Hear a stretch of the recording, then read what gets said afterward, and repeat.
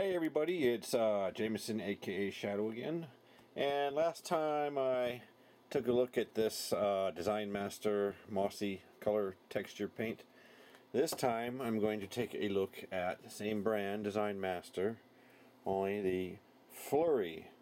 So if you look at the cap there, it makes it look like snow. So just like the Mossy can, it says to, I can get it there, to shake gently for 10 seconds. Overshaking may reduce texture. Upright 12 to 15 inches from object. And also it says, try not to achieve total coverage in one coat. Wait 15 minutes between additional coats. So, using that method, I got this, which might be kind of hard to see because it's so bloody white here, blindingly white. I did one coat, I waited 15 minutes, I made another coat, another pass, giving it another coat, and this is the end result. And I have to say I'm very disappointed in this. This just does not look like snow to me at all.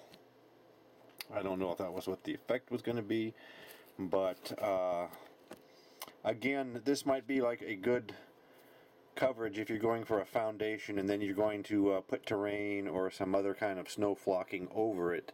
This would be a good foundation, I imagine. But just as a substitute for any kind of snow flock, I don't know. And I'll be honest, when I first sprayed it on there, it looked really bad. Now that it's dried, actually it was a few days ago, first chance I've had to make this video, but now that it's dried, it looks a lot better. But not really too impressed with this one, even less so than the Mossy one. So I'd have to say I would only use it for a foundation if I was going for a big large terrain piece that was going to be snow themed. I would use this maybe as a foundation and then go over it again with some other kind of flock or something. And then naturally, if you're dealing with foam, you don't want to spray this directly on foam because it will eat away the foam, something fierce.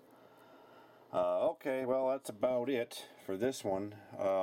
Next time, I'm going to take a look at one more of their products, and that one actually turned out pretty good. So stay tuned for that video. See you guys in the next one.